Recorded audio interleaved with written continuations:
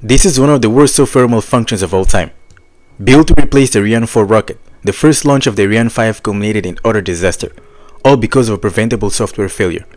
The explosion that ended the European Space Agency's hopes at independent access to space was a result of a self-destruct mechanism triggered by the flight termination system. Approximately 37 seconds after launch, a failed attempt to convert a 64-bit floating point number into a 16-bit signed integer led to an overflow, and that set off a cascade of failures that would eventually come to put the integrity of the mission in jeopardy.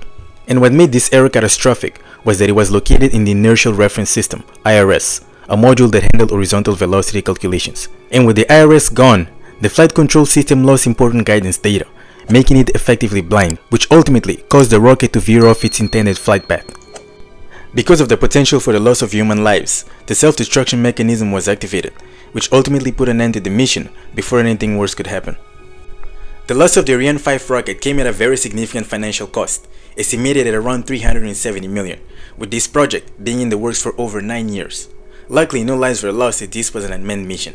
After investigation, it came to surface that the ARS system reused a module from the Ariane 4 that contained code that was not intended for the Ariane 5 but that it was still executed.